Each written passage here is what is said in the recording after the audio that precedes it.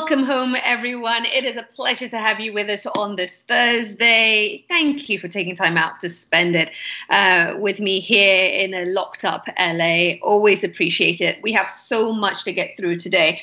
We're going to start with these attacks launched by the U.S. against the WHO, attacks centered on the U.S. president's belief, or certainly claim, that the world body did not act in a timely manner in terms of shaping its response to the coronavirus. My friend and former CNN colleague Zain Verjee is with us to break that all down for us. And as we talk about the WHO's response and how it's coming under attack, we're also going to talk about the whole business of messaging and communication. How do you communicate in this moment, and specifically, how do we effectively communicate this threat in Africa? We'll have a communications expert with us to talk about that. Plus, I want you to start sending me your questions. Obviously, conversation communication is the name of the game here.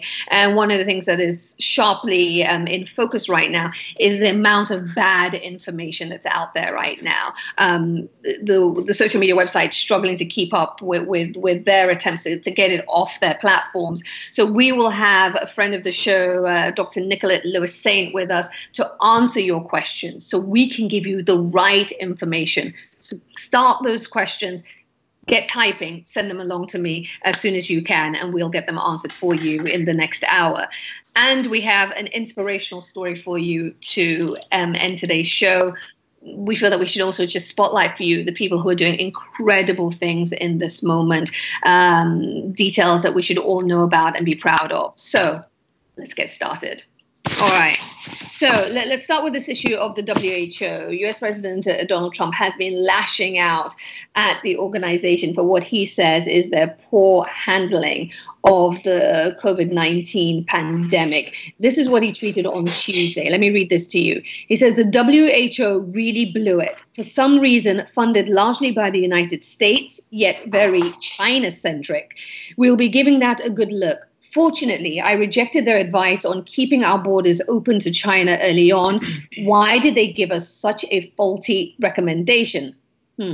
Well, clearly finger pointing is the name of the game. The US president's attacks on the WHO come against this backdrop of Trump himself being under fire here in the United States for his own personal decision-making when it comes to the coronavirus.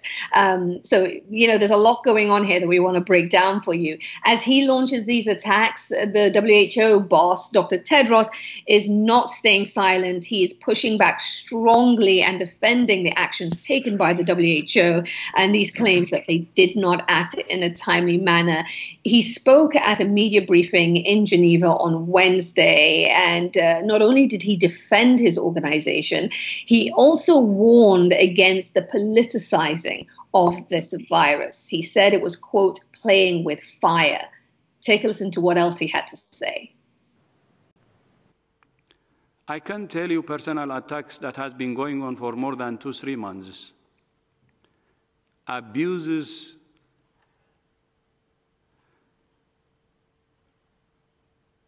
or racist comments, giving me names, black or negro. I'm proud of being black or proud of being negro, because that negro is black, black is black, and I'm proud. I don't care, to be honest. And thank you for asking that question. Maybe for the first time I would make this public. Even death threat, I don't give a damn. The WHO chief there, Dr. Tedros, saying for the first time that he's received death threats, personal attacks on him since this pandemic got underway. Astounding, really, when you take a minute to fully process that. African leaders are rallying around him in his moment of need. I want to talk about all of that in great depth and get some perspective from friend of the show. And again, I like to introduce her as the smartest person I know. Zain Verjee joining me from Lockdown LA. Welcome. Hi, Aisha. Good to be with you always. Nice to see you. Nice to see you, even though you're not wearing your specs today. let's talk about this situation. So let's start with the basic situation here, that Trump and others in his administration, including Pompeo, Secretary of State, saying that the WHO moved too slowly and gave bad advice. You've been following this story. Is there any truth to what has been said, to these allegations that are being made? So, what we really have to do here when you're looking at fact and fiction and the politicization and the lack of quarantining, these kind of allegations and basically using it for political gain, when you actually look at the timeline on what WHO did and did not do is really at the core here, and what Donald Trump did and did not do. And what it shows is that very early on, sometime in early January, when reports started to surface from China, the WHO did take China a little bit at face value and did accept China's numbers and said, okay, well, China's handling this. Much later, we then learned that China's been covering this up. Now, did the WHO know? They say absolutely not. They were just taking the information as it was coming to them, and they were doing their own investigation.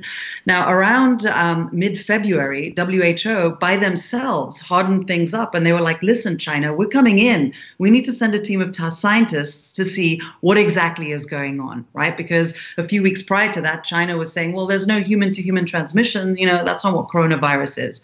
So the WHO took very definitive steps to understand what the facts really are, right? So that's number one.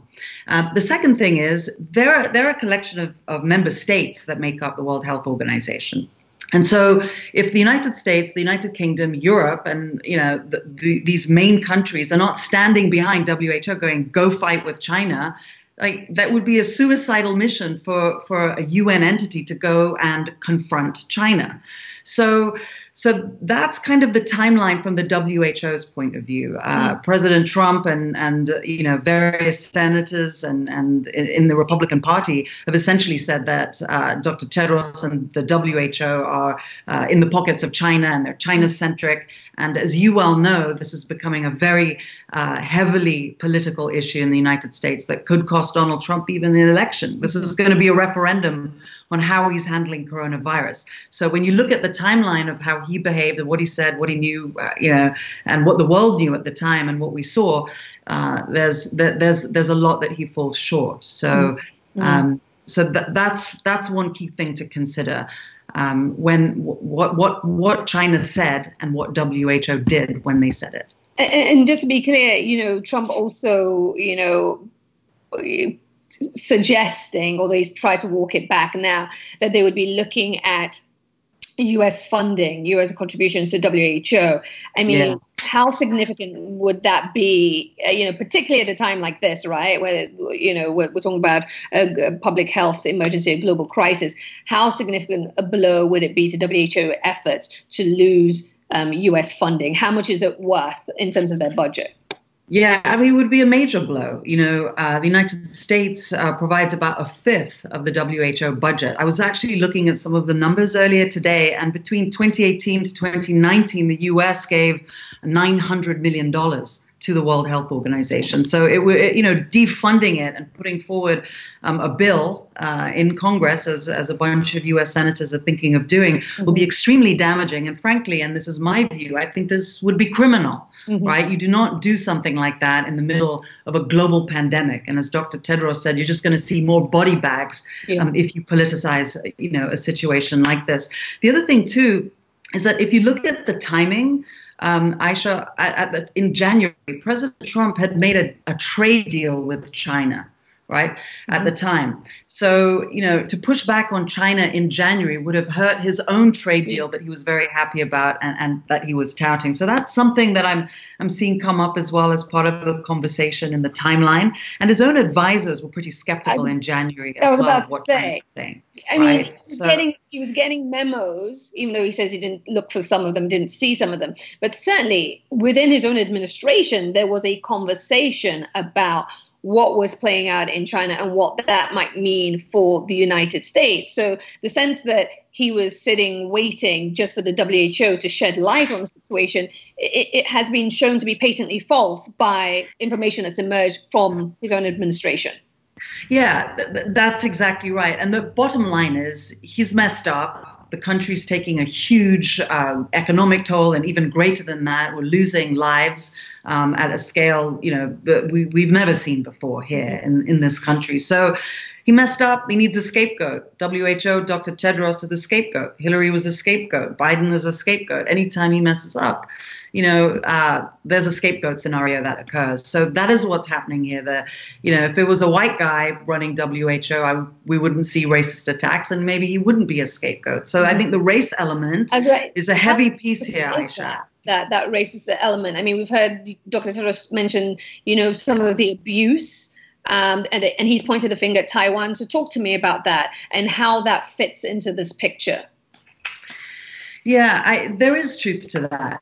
Right. And you're seeing it in the way that he reacted. I've known him for many years. He's an even keel guy, very cool, calm and collected. And for him to have a reaction like that, there's a very, very, it goes very deep to where the heart of the truth actually lies. So that's one thing. The second thing is, geopolitics is coming to play into this as well, right? Not just Trump's reelection, but, Taiwan's fight with China. Taiwan is not a member state of the World Health Organization. China claims that it is sovereign over Taiwan. And that's been, as you know, over years of covering this, a major issue. And so it's like Taiwan is teaming up with, Trump over and the right-wing gang here in the United States, and are orchestrating an anti-Tedros campaign with a little bit of help from the right-wing sides of Japan and India. And you're seeing, this on social media in particular, a very negative campaign that they're running, wanting him to step down and pushing for defunding. So it's serious, right? But the geopolitical piece is coming heavily into play. So that's what you're seeing here with Taiwan. So staying with the geopolitical piece, as Taiwan tries to mount its bid now to draw attention to the fact that they're not able to be a member because of China's sway, which it does have over the WHO to some degree.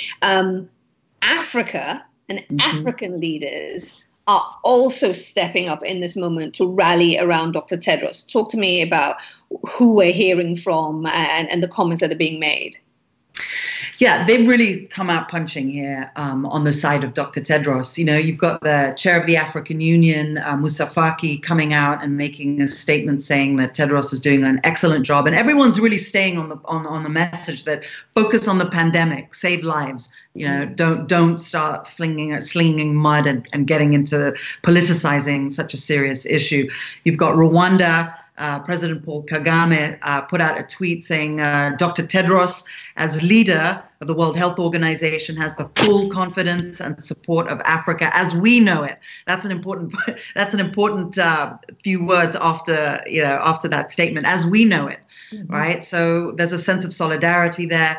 The president of South Africa, Cyril Ramaphosa, wrote this: "The most potent weapon against COVID-19 and its devastating health, social, and economic impact is international cooperation and solidarity, which is why the exceptional leadership displayed daily by WHO and Dr. Tedros during an unprecedented global public health crisis is incalculable."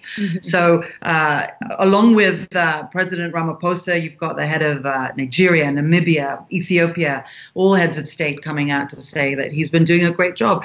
And in the conversations that I have, notwithstanding any dynamic I have with the WHO, he's been doing a pretty good job, is the general consensus. Pandemic is a tough thing at any moment in time to handle, and Dr. Tedros and his team have been doing a pretty awesome job, and it's great to see the solidarity of the continent behind him, and they're rooting for one of the most important jobs in the world right now. Yeah, I know. I just want to echo that. It is phenomenal to see the African leaders rallying and, forming a united front in this moment as people try and politicize this awful situation to point, score, and deflect from poor decision making in countries.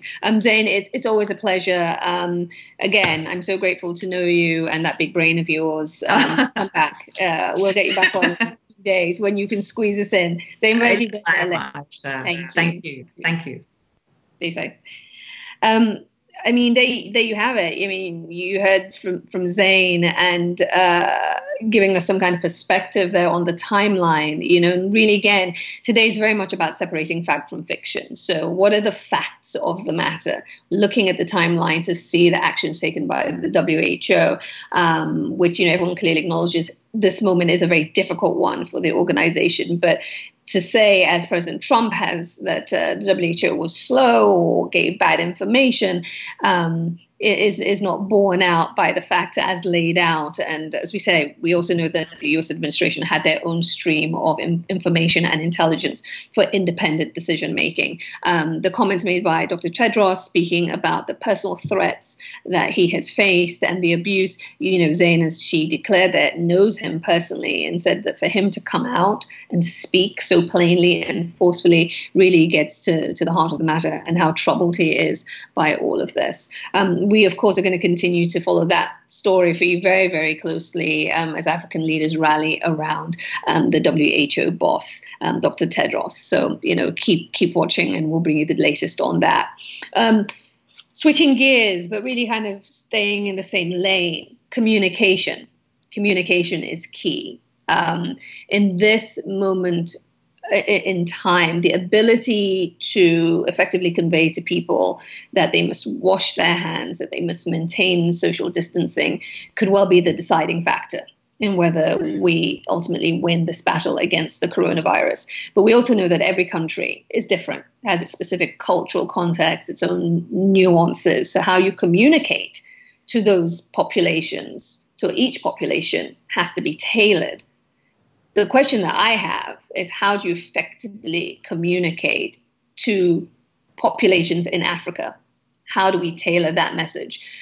Who better to ask that question to than a communications expert? I'm thrilled to say that Moky Mokura joins us now. She joins us from South Africa. She's currently the executive director of Africa with No Filter, which focuses on changing the narrative of how the world views Africa. Previously, Moky was with the Bill and Melinda Gates Foundation. Moky, welcome. Hi, Aisha. How are you doing? I'm well, thank you. Thank you for joining us. Very, very grateful.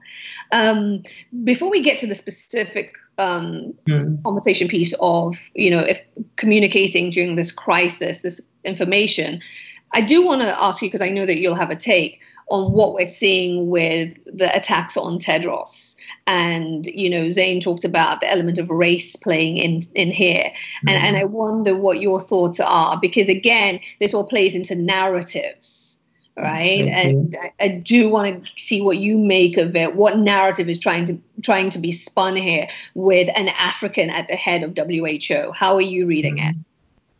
Well, first of all, thanks for having me on the show. But I think Zain's absolutely right. It's become almost us and them. It's become a case of the African leaders are joining forces to protect one of their own. And I think it's unfortunate that it's playing out like that, because this is at a time like this, and several people have said it, it's not about the fact that Tedros is an African and therefore African leaders, everybody should be coming out to protect or to agree with what he's been doing or say it's not any good. Trump happens to have his own perspective. Maybe people agree with him, but I feel that it's becoming a race issue. And I think that just distracts everybody. But I guess everybody's looking for new storylines on coronavirus. Yeah. And I mean, again, with I think leaders all around the world coming under scrutiny for their actions, everybody's looking to shift attention. I think that there's that in play also. So talk to me in terms of, as you see it right now, the narrative around coronavirus and Africa, and then I want to specifically dive into the question of communication and how that's effectively done, because you have a particular view of it. What is the narrative as stands right now? Because I hear a lot of Africa is going to be decimated. Africa is going to disappear. Yeah. Talk to me about what's that for you. Yeah, I think one of my biggest concerns early on when this sort of started was that Africa seemed to be positioned as the weak link in everything. Africa was where this thing was going to blow up, and it was all going to be down to, to Africa, whether or not we survived or not. I think the reality we're seeing, it's not the case. Africa is not the weak link. We don't know that for a fact. And there's a lot we don't know about the coronavirus and what's happening. But I think we've been painted as, the weak link. And it's a role that Africa has typically had and has always sort of absorbed it, and we've done it. But what I have seen, and I'm beginning to sort of, and I have to say, there's a few things that I'm enjoying right now. But one of the things is the fact that, we saw the episode with the two French doctors talking about rolling out, trialing the vaccine in Africa, and the outcry from Twitter saying absolutely not. But they were able to do that because they had swallowed this narrative about Africa and Africans having no agency. And to me, the fact that we are fighting back and saying absolutely no way, I think it's fantastic. Now, if we could just capture that and keep that momentum going every time we saw examples of where people are talking about the content in a way that seems that we don't have agency, we don't kind of care, you can just come and dump your research on us, you can do X with us, that would be, an absolute blessing out of this, that people actually feel that they can defend the continent. I think that's really great. So we're speaking on two planes. So there is the whole the communication of how African leaders are doing also, because they have been, proactive, and they've taken steps to robustly battle coronavirus. There's that one side, which I'm going to come back to. But I want to talk specifically in this moment about communicating to African populations about the risk at hand and how you feel that's going on. Because, like I said at the beginning, there is a specific tailoring that has to happen for the country in question, the region in question. What are we getting right, and where's the gap? I think the thing we are definitely getting right across the world is the public health messaging. I think there are very few people who don't understand social distancing, staying at home. Now, whether or not they're adhering to it is where we have to customize, where we have to localize. Because if you think about how communication works, which I'm sure we all do, is that you've got to have insights. For you to receive a message, you have to understand what I'm thinking about right now. And I think that the messaging coming out about the virus, it's one size fits all. They're telling people to wash hands, people who don't have water. How do you wash your hands if you don't have water? Social distancing, how do you do that when you live in a room with 12 other people? So, so we are very successful about communicating this, broader, public health messaging. That's fantastic. But when it comes to how does that apply to me when I live in a room with 12 other people, how do I social distance, really? How do I wash my hands when I don't have, what's it called? The hand sanitizer. I don't have water. And that's where I mean that at national level, at global level, I think the messaging is working. But when you drill down further into communities where these unique, circumstances happen, where they don't have X, they don't have Y, how are we communicating around that? How are we providing alternatives? If you don't have water, this is what you should do, or this is where you must go. How are we doing that? I think that's where we need to do a lot more work. It's at sub-national level, not at global. So talk to me about the answer then. I mean, this is the stuff that you're racking your brains with. How do you penetrate? How do you connect?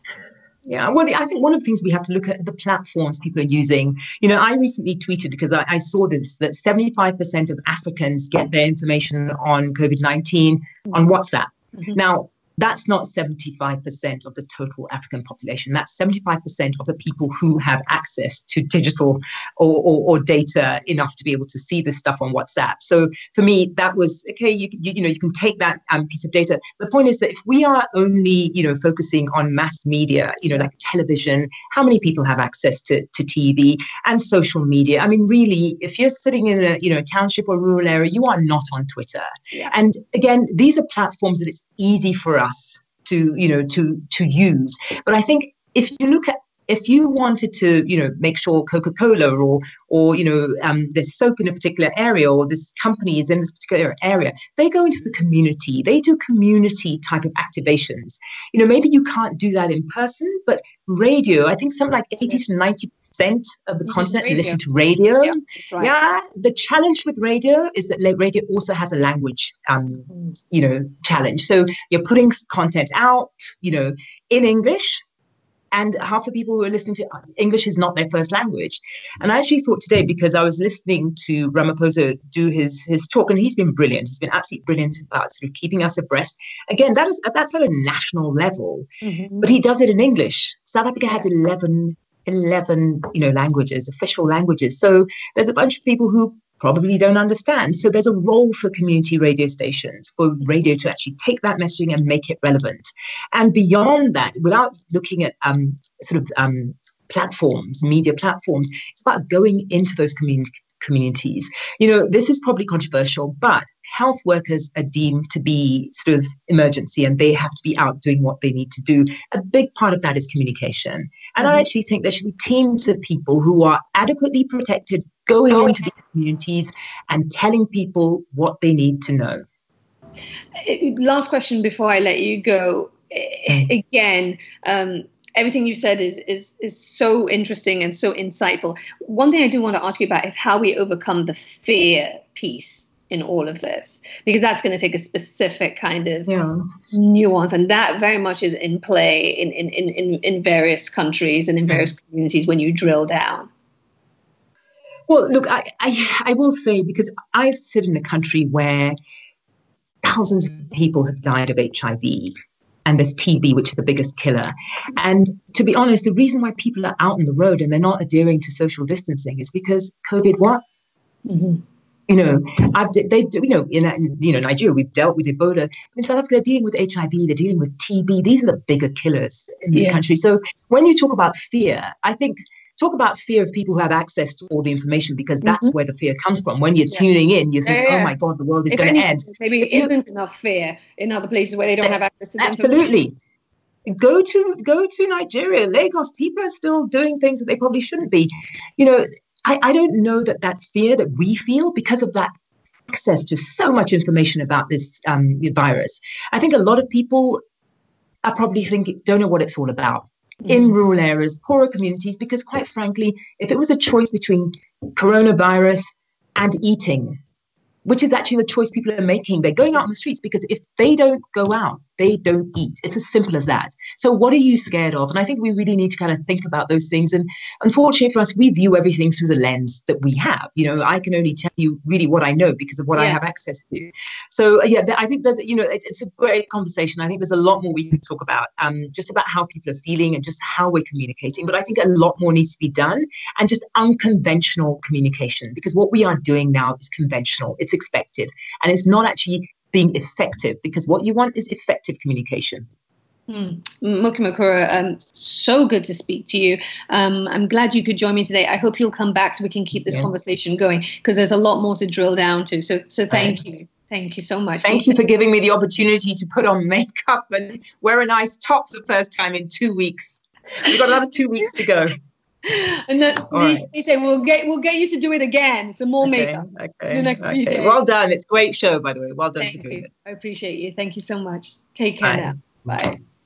I love that conversation with Moky. It was so insightful about how we have to be unconventional. We have to drill down beyond that whole national level and drill down to almost a community level to really understand the communities we're speaking to really understand their priorities, which is to eat, which is to survive this moment. And we have to find ways to break through that to get to maintain the social distancing in the absence of water, to give them what they need to be able to look after themselves. So really fascinating. Because you've seen the preview. Really helpful, and I hope you took a lot away from it, and we'll get it back on the show. Okay. Now, every day on the show, we think it's important to pause and acknowledge the lives lost to the coronavirus. This pandemic is wreaking havoc across the world and leaving holes in the lives of so many people. We feel it's important to remember the Africans who lose the battle and share what we know of them. So we want to tell you about Jean-Joseph Mukendi wa Mulumba. He was a top legal aide to the president of the Democratic Republic of Congo, and reports are out there that he contracted the virus while he was in France for a medical checkup. He championed several human rights causes in Congo. An activist there, Aneki van Wundenberg, said on Twitter he was one of the greats. His country and the human rights movement will miss him. Just to give you some perspective, the global death toll currently stands at more than 82,000 people have lost their lives in this pandemic around the world. More than 600 of those lives lost were in Africa. We send our thoughts and prayers to all those who have lost loved ones, and pray for their strength to continue. This is a difficult time for everyone, but we are thinking of you. Now, the need for safe and credible information is paramount right now. You heard me say at the top of the show, social media websites are struggling to tamp down the bad information that is popping up on their platforms, and they can barely keep up. The need to separate fact from fiction is absolutely crucial for people's personal safety, for community safety, for national safety. And so I'm so pleased that we have with us a friend of the show, Dr. Nicolette Louissaint. She's the Executive Director of Healthcare Ready. She joins us from Washington. Dr. Nicolette, so good to have you with us once more. How are you? Good to see you. I'm hanging in there. I haven't put on makeup or a fancy dress today, but I have to say, I looked up and I was like, she's looking good. She's like, you know, some days, I mean, I'm wearing my glasses. That just tells you where we are in the week. Exactly. That tells you where we are. Like, but whenever you see me in my glasses on the show, you know where we are in the week. Exactly. So listen, let me ask you this first general question about this whole rise or surge of bad information right now. What do you make of it? So it's amazing to see how much bad information is getting out, and it's crazy because the same exact portals that we're using to get good information out are also getting bad information. And part of the challenge that we're seeing, at least, is that as the science is evolving and there are a couple papers that are coming out and things of that nature, it's not even just misinformation as it relates to rumors that are spreading, but misinterpretation of the science. And to me, that's even more dangerous. I know WhatsApp, for example, which we all use in our communities to push information, is trying to do a little bit more to be able to pull misinformation. And that's actually something that to me is a big concern, because I get more of that on WhatsApp than anything else. Mm-hmm. But there's an opportunity, I think, that some folks have seen right now. It's also tracking with cyber attacks. Unfortunately, I know a lot of people whose their bank accounts have been hacked as well. Really? So, yeah. So there's, even in this moment where we're all, I think it's a very sobering moment for us, there's still a lot of people who unfortunately are taking advantage. So some of this is an exploitation of the lack of trust. Yes, that exists between, let's say specifically communities of color mm-hmm. and the authorities. And that's, you know, here in the United States and, you know, to degrees mm-hmm. in countries on the continent. Talk to me about that gap in trust and what that means for this moment. So I think there are two things, and we see them both here and in the continent. There's a lack of trust and there's a lack of representation. So when it comes to the lack of trust, there's a long history when you think about especially medically related experiences that people have between the government or the United States government and people of color. And right now, there's still no trust. So as we're talking about something that is new, something that is relatively invisible, therapies that are experimental, possible clinical trials, there's still not a lot of trust. Mm-hmm. I think one thing that we've seen is Dr. Fauci has almost internationally become the one person that everyone said, well, I trust him. He's speaking to me plainly. But when you don't have that trust, especially with something that's this new, it's dangerous because you end up in a situation where there's really important information to be shared, like social distancing. Think about how long it took us to wrap our minds around the fact that we all, whether we have symptoms or not, had to socially distance. I think Idris Elba did more to get people to socially distance than a lot of elected officials. Well, and to piggyback on that point about what Idris Elba was able to do, he was also able to break through this erroneous perception that we talked about the very first time you were on the show, that Africans don't get this, right? That somehow Africans are immune to the coronavirus. And Idris, by coming out and saying, listen, I've got this, I feel poorly, but thankfully, I'm doing okay. I think that broke so many barriers to understanding and willingness to accept the information. It did. Because before that, it was a bunch of people we've never really seen before, and Tom Hanks. I think Tom Hanks was the other celebrity that said I was infected. But like you said, there was a lot of the sun is going to kill the virus, so we don't have to worry about, it infecting Africans, and it's not going to come to the continent because people of color aren't getting it. And and to me, when he went on a camera and said, I'm infected, and this is how I'm feeling, and this is what I'm doing, and I'm staying inside, and I'm talking to authorities, and I'm calling my doctor. He didn't say he went to the doctor. He said, I'm calling my doctor. That went a long way to helping people to actually put a face that they trusted with what to do and how to handle this outbreak. And so I think it's a good thing, but I also think it tells us about how we relate to the people who are in authority, who are going to be giving us scientific information about what to do or explaining policies. There's still not enough trust. And that, as you said, that gap is what allows for us to continue to rely on misinformation and seeing it spread in the way that it has. Well, then we take one step forward with, a moment like Idris coming out and saying he has coronavirus. And then you flip the page and you have two French doctors on TV saying, let's go test vaccines on Africans before anyone else. I mean, how damaging was that, again, as we talk about, a response to this disease? It was catastrophic.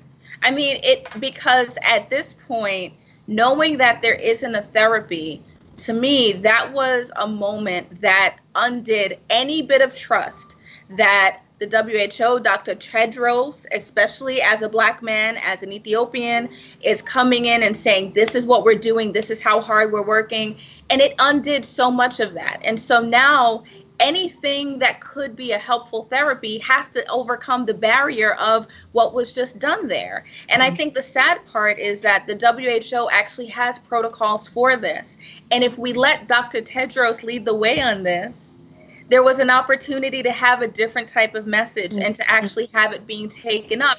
And I think as hard as he's been working to actually tell the truth and explain what they're doing and talk about things like the studies and what medicines can be used, what therapies are being discussed and explored, that would have been the right carrier of the message. But so I do want to ask you this, though, because it was kind of laid bare by these suggestions made by the French doctors. Is there a robust framework and safeguards in place to protect volunteers in Africa? Should the option of a vaccine trial emerge and be put to them? Are you confident enough that the framework, the safeguards, the protocols are robust and effectively monitored to prevent coercion or exploitation of Africans in the event of any vaccine trials? In a properly managed and sponsored clinical trial, yes. I think what's important is to make sure that the clinical trial actually has to be a proper clinical trial. It's not enough to just say this is a candidate and we're going to put it into these populations and see what happens. No, that's not a clinical trial.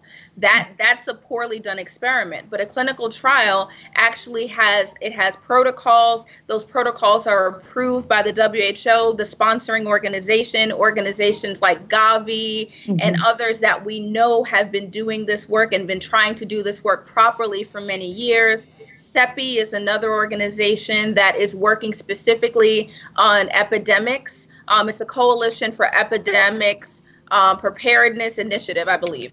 But though when it's done properly, yes. But I think it's important to know that there are ways to do it right, and we have to make sure that we're holding everyone accountable to doing those studies right. And we actually have those issues in the United States as well right now with some of those candidate products that are being discussed. And there are a lot of people in my field that are raising, the alarm and saying, wait a second, we don't have enough science yet.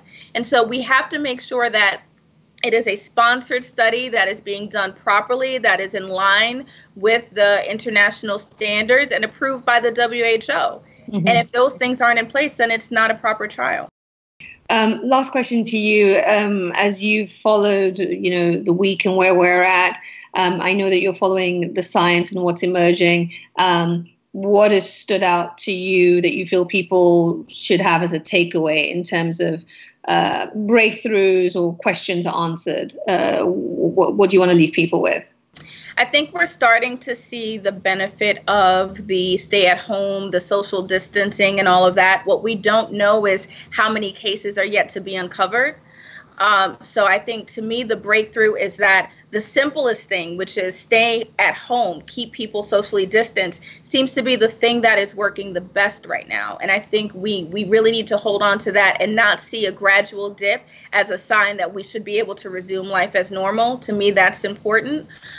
The other thing is that we're approaching Holy Week. And so for all of us across the globe, this is a really important time to make sure that we are not doing the things that we would routinely do in this holiday season. And I know that that's painful for many people, but just the act of being able to funeralize people with dignity right now is difficult. And the desire to see a holiday that you could celebrate in a normal way is very compelling. And so for us, we are very concerned about what that looks like and how we're able to allow people to feel as if there's some sense of normalcy in this holiday, especially one as sacred as this, but also recognizing that there are dangers to getting a little too comfortable in the fact that we're starting to see improvements and going back to our way of life.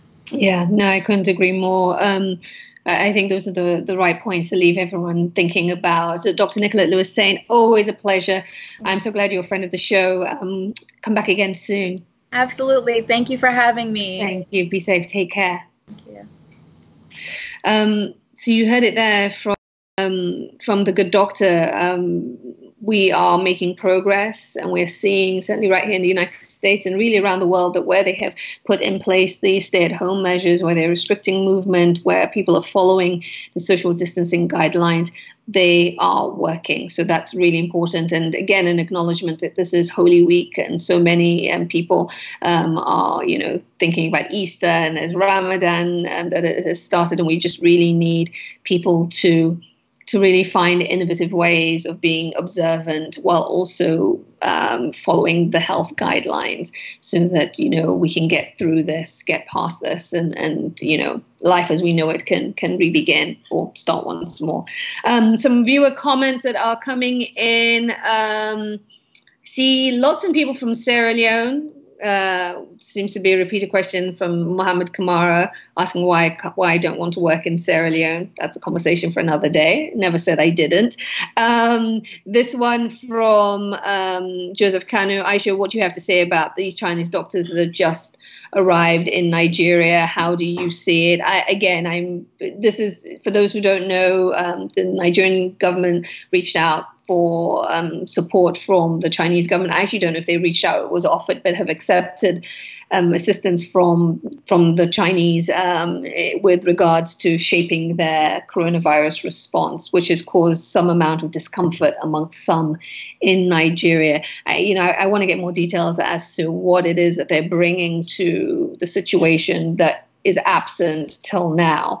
And we will be getting someone on from Nigeria to kind of explain the thinking behind this move. So I'm going to hold judgment till I get more information. Suleiman Diallo feels very strongly in the opposite way. He says we need to kick all Chinese doctors with Western doctors because all of them have the same plan to finish us. Back to again, the fear that we were talking about and the lack of trust. I certainly think that we want to be careful when we start putting out statements like this. I think this is a time for cooperation, for transparency, for sharing of information, which some parts of the world have greater access to than others. So I don't think we should be, this is not a time to be building up walls and pushing people away. I think it's a time for us to work together, but also to maintain transparency and to ask questions. So that's what I have to say to that. Okay. Thank you for your comments. Please keep them coming in. Your voice is absolutely critical, what you think is important. So please write as often as you like. We'll try and get to them, as many of those comments as we can throughout the show. Thank you to everyone who's written in today. All your comments are very much appreciated. Okay. Turning now to an inspirational story out of Liberia. That country, like many, has time and time again displayed its resilience. Most recently, you may remember that it was one of 3 countries alongside my home country of Sierra Leone and neighboring Guinea at the heart of the battle with Ebola back in 2014. So it's a country that we know for its strength and its ability to overcome. That nation's president, George Weah, has now declared a state of emergency in light of the coronavirus. And that is to begin on Friday. Currently, there are more than 30 confirmed cases and 4 deaths at least. That's what we know of. I think the thing to point out is that in this moment, people are gripped with confusion. They're gripped by fear. And we see that because there's so much bad information and people just don't know where to turn. But in the midst of this confusion, we also see everyday heroes emerging. Ordinary men and women who are stepping up to help those in need, who are stepping to support and to make a difference. And we want to shine a spotlight on those everyday heroes on this show. So I'm so pleased to welcome Archel Bernard. She's the owner of the Bombshell Factory in Monrovia, where workers there are doing their part to make a difference. Archel, welcome. Thank you so much for talking to me. I'm so excited to chat with you today. I'm so excited that you're here, and you look so beautiful in your head wrap and your t-shirt. Bring some much needed color to this. Thank you. Thank you. You know, we African women like to shine. Listen, I support it, and shine we shall. Talk to me about your factory and the critical work that's being done there. Yes. Well, my factory opened after the Ebola crisis ended. So we opened in 2016, and we work with women who were affected by Ebola. And so when coronavirus was coming, I started to get scared, and I just paid everybody their salaries. And I was like, look, I will keep you guys on salary as long as we can afford to, but I need you all to go home, because we've seen this before. As you just talked about with Ebola, I already know that the Liberian healthcare system is so fragile and not really equipped to handle something as contagious as the coronavirus.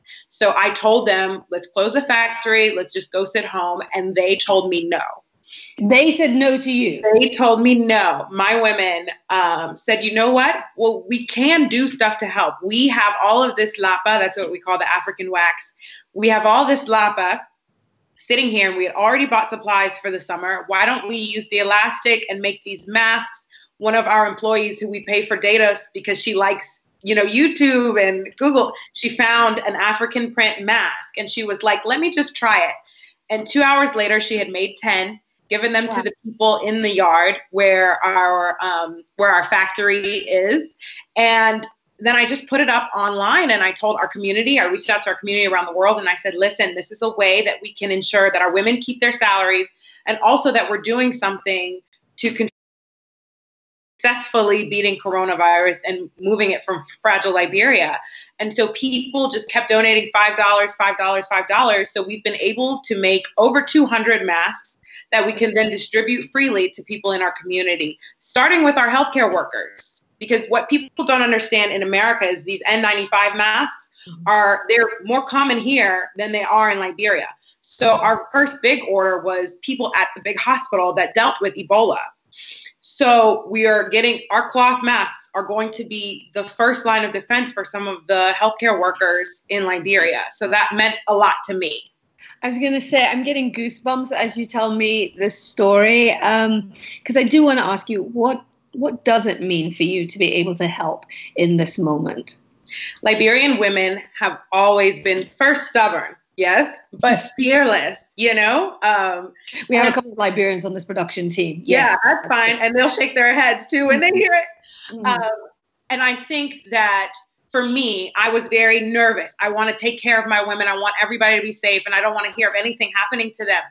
But I have to know, and I should have known, that they were never going to go down without a fight. Like, we would always be the ones to say, no, we have this capability. So let's do everything that we can. So it means to me that, number one, I work with some women who are very, very high integrity, and they're saying we're not going to see anything else come because war came, Ebola came. This will not come and ruin us. So every day we get status updates. All right, we've done another 200. Okay, we've done some more. Where can we distribute these?